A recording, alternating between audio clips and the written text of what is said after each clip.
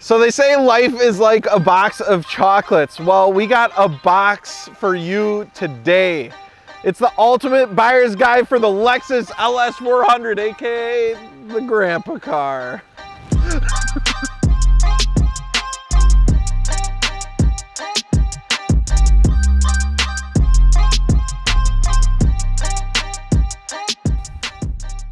So, this is Steve's 97 Lexus LS400 on AirLift suspension, and we got a pretty dandy wheel and tire set up, so let's get into that. We have some Artisa Titans, our very own in-house wheel brand that we created, so it's super cool to see them on this LS400. Steve went with a tucked setup so he could put this big body on the ground.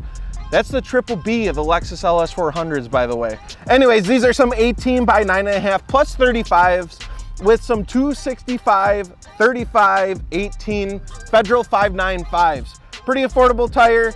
And then you got the good old Artisa Titans, which are directional. The silver on the white looks really good. The one nice thing about LS400s is they are 5x114.3, aka you can get pretty much any wheel you want. Steve's running these. I know down the road he's looking at some multi-piece wheels, which is really common for these cars. You're gonna see them on work, on SSR. A lot of different Japanese wheel brands go on these cars because it's a Japanese car and they just look good and timeless. So if you didn't realize, we're at the retirement community because we felt like that was most fitting for this car, but let's take a look under the hood of what's pushing this big bitch. So, oh man, Steve, how do I open this? Oh, right here. Nice and easy. There we go, the 1UZ, baby, the V8 that powers this. So although it kind of has the looks of a grandpa car, it is powered by a big gnarly V8, which is nice because these are known for their reliability. However, you're not gonna see a lot of engine performance for these cars. You're not gonna see a lot of aftermarket options. You'll have the few crazy guys that are dumping money into them to supercharge them and all that good stuff. But overall, more of the cosmetic stuff on these cars. You're not gonna see a lot of the performance stuff. It's just not what the market's for. So Steve's here is just stock. You can see the AirLift struts here with the adjustable damping on top, which is really nice. But overall, we just got a lot of plastics in the engine bay. All right, so like we talked about, Steve is on AirLift 3-piece suspension. So let's take a look at the trunk setup. There better not be any wood floors in here, I swear. Nice. So this is probably one of the biggest trunks that we've reviewed on the Ultimate Buyer's Guide. Yeah, definitely can fit a lot of bodies in there, that's for sure. If you're gonna do air ride, plenty of room to do a trunk setup. I like it. Nice clean install for now. Got the polished tank, looks good. Also though, not only is the trunk is big, but the antenna is big. Doesn't look like it, but you wait. See, that's huge. Psych. Psych! It just keeps going. That's psycho. You get a CB radio on this motherfucker. Big trucker 10-4, let's take her for a rip. Alrighty. Actually not. This is the most comfortable car I've driven. It's like Transformers. Get that Lexus luxury. I'm excited to drive this one. Like I said, it's big, but it is comfortable. Not only that, we're gonna dabble right on this air suspension here. Put a few extra PSI because me and Sean are some big boys. So here we go. We'll talk about a little bit of the mods you can do, some of the pros and cons. I'm gonna tell you a pro right now. It's comfortable as hell and I can't get over that. Obviously, this isn't like a super performance oriented car. So like your steering kind of feels like you're driving a yacht because you kind of are, you know. We'll wave to all of our friends in the retirement community. They enjoyed it. They stopped and talked to us for a while. Is that an IS300? Dang. There's so many old people. We need to get out of here. Or we could do a big old burnout.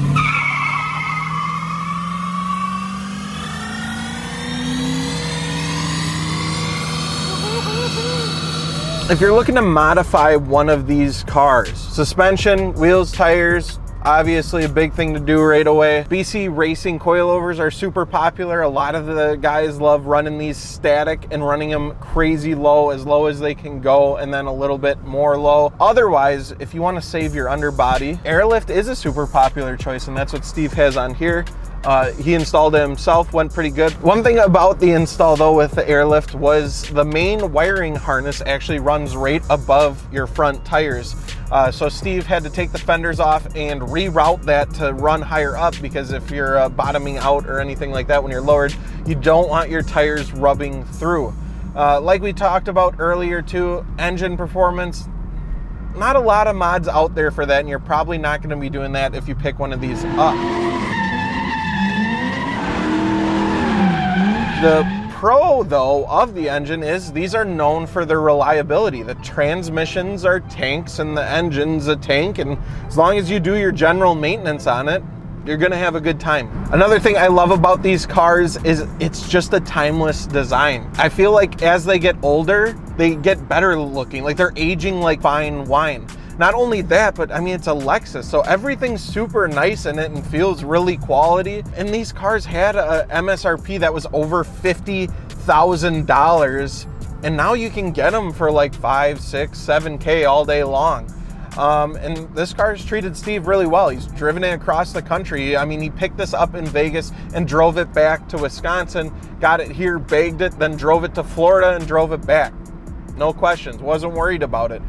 Really phenomenal cars. It just depends what you want to do with it. This is more of the low and slow gang. Like, it does have the V8, but by no means are you going to be beating people in every race. The one thing to think about if you're going to pick one of these up is the 90 to 94s don't have an interference engine. You're still going to want to replace your water pump and timing belt, but if it goes early and you didn't replace it, it's not going to lock up your engine. However, the 95 up cars are interference engines, so if your timing belt snaps, there goes your engine. So if you're picking one of these up and you're in those rear ranges, I mean, regardless if it's interference or not, I would check, make sure that the previous owner did a timing belt water pump, because you're gonna have to do one of those. You just do it. Don't avoid it. Do not put it off. That's how catastrophic failure happens. Now, some of the pros and cons from Steve, the owner of this car, is it gets complimented by everyone. It doesn't matter if they're 90 or they're 19. Everyone in between likes this car, and like I was talking about, it's just one of those timeless designs. You lower it, you put it on wheels, and they just look fantastic. He also said rear wheel drive V8, bitch. I can agree with that. So some of the cons he said are it's a little bit slow for a V8, you know, it's a big car, so it is what it is. Gas mileage, again, you're running a V8, it's not going to be the best. It's not really an economy car.